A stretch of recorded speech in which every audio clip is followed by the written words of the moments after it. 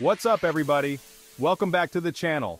Today, we're going to tackle a project that's not only good for your wallet but also awesome for the environment: rainwater harvesting.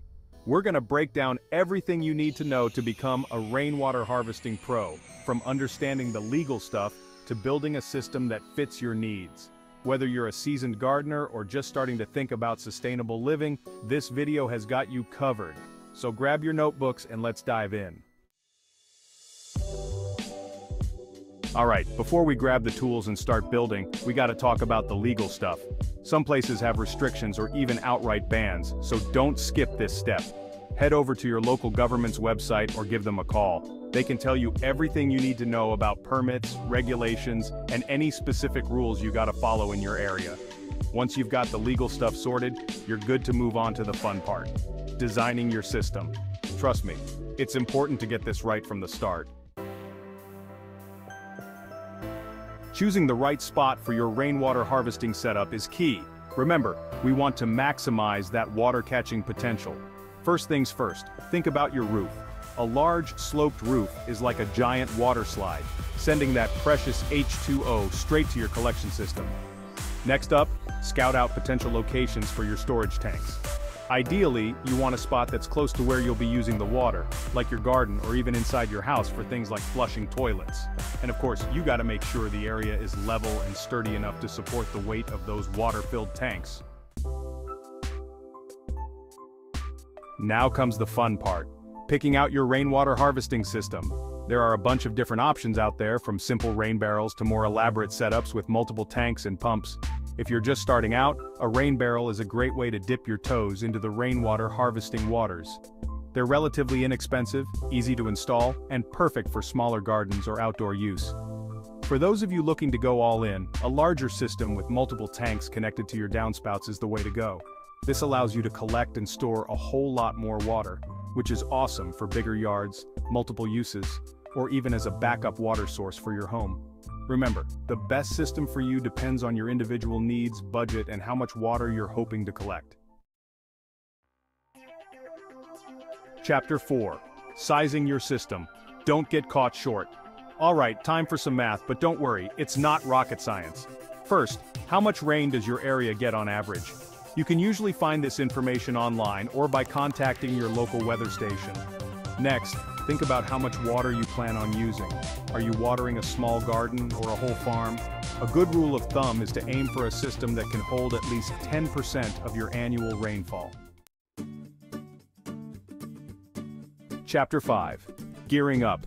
Your rainwater harvesting toolkit. Now that we've got the planning out of the way, let's talk about the fun stuff: the tools and materials you'll need to build your rainwater harvesting system. First up, you'll need a good set of gutters and downspouts to collect that precious rainwater from your roof. Next, you'll need a storage tank or barrels to hold all that collected water. You can find these at most hardware stores or online. Just make sure they're made from food-grade materials if you plan on using the water for drinking or cooking. And of course, don't forget the essential plumbing supplies like pipes, fittings, and a good sealant to prevent any leaks. Chapter 6. Rainwater math. How much can you really collect? Okay, time for some more math, but trust me, this is the fun kind of math. The magic formula is rainfall in inches times roof area in square feet times 0.623 equals gallons of water. So, let's say you get an average of 30 inches of rain per year, and your roof is 1,000 square feet.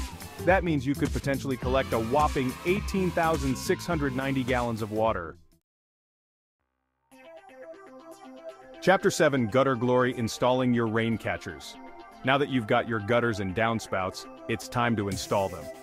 This is a crucial step in ensuring that all that precious rainwater actually makes it into your collection system.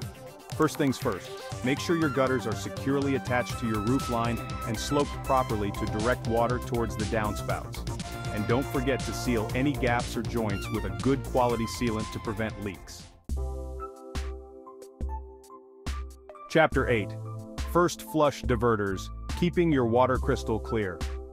Ever notice how the first bit of rain after a dry spell looks kinda dirty?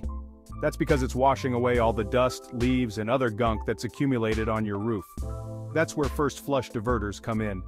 These handy devices divert that initial flush of dirty water away from your storage tanks ensuring that the water you collect is as clean as possible.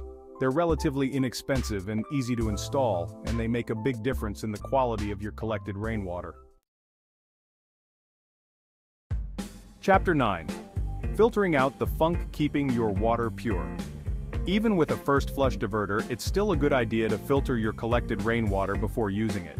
This is especially important if you plan on using it for drinking, cooking, or watering delicate plants.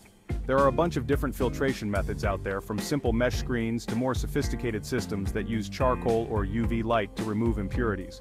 For gardening, a simple mesh screen might be enough, but for drinking water you'll want a more robust filtration system. Chapter 10. Storing your liquid gold tanks, barrels, and more. Now that you've collected all that pristine rainwater, you need somewhere to store it. Rain barrels are a great option for smaller gardens, or if you're just starting out, they're relatively inexpensive and easy to install. For larger-scale water collection, you might consider investing in a larger storage tank. These can be made from a variety of materials, including plastic, concrete, or even metal. No matter what type of storage you choose, make sure it's covered to prevent mosquito breeding and keep out debris. Proper storage is key to maintaining the quality of your collected rainwater. Chapter 11. Keep it flowing. Maintaining your rainwater system. Like any good system, your rainwater harvesting setup needs a little TLC every now and then to keep it running smoothly. First up, regularly inspect your gutters and downspouts for any leaves, twigs, or other debris that could clog things up. A good cleaning once or twice a year should do the trick. Next, check your storage tanks for any leaks or cracks. It's also a good idea to empty and clean them out once a year to prevent any buildup of sediment or algae. And of course, don't forget to check your filters regularly and replace them as needed. Chapter 12. Happy plants, happy you gardening with rainwater. Ready to give your garden the royal treatment? Rainwater is like liquid gold for your plants. It's naturally soft, free of chlorine and other chemicals found in tap water, and full of beneficial nutrients. You can use it to water your plants directly, or even collect it in a watering can for a more controlled approach. Consider setting up a drip irrigation system to deliver water directly to the roots of your plants and minimize evaporation. Chapter 13. Beyond the garden household uses for rainwater. Don't think rainwater is just for plants. You can use it for a surprising number of things around the house too. One of the most common uses is flushing toilets.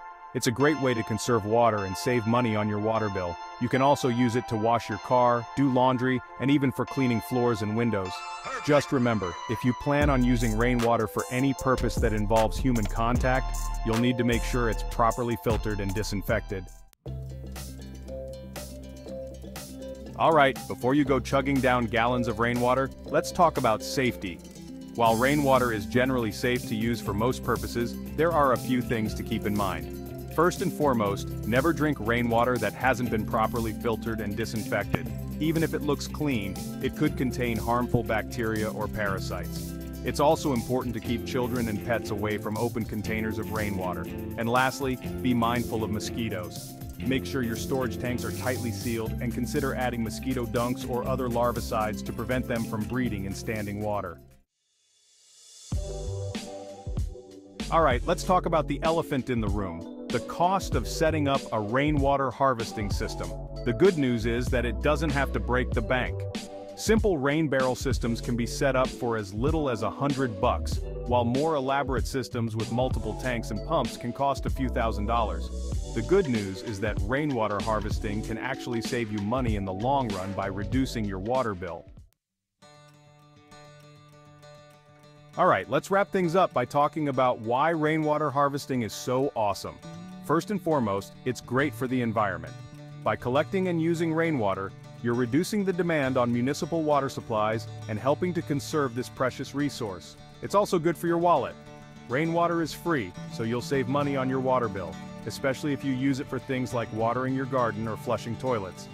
And let's not forget about the satisfaction of being more self-sufficient and knowing that you're doing your part to live a more sustainable lifestyle. That's it, you made it! You're now well on your way to becoming a rainwater harvesting expert. If you enjoyed this video and found it helpful, give it a thumbs up, subscribe to the channel for more awesome content, And don't forget to hit that notification bell so you never miss an upload. Now get out there, start harvesting that rainwater, and let's make the world a greener, more sustainable place, one raindrop at a time.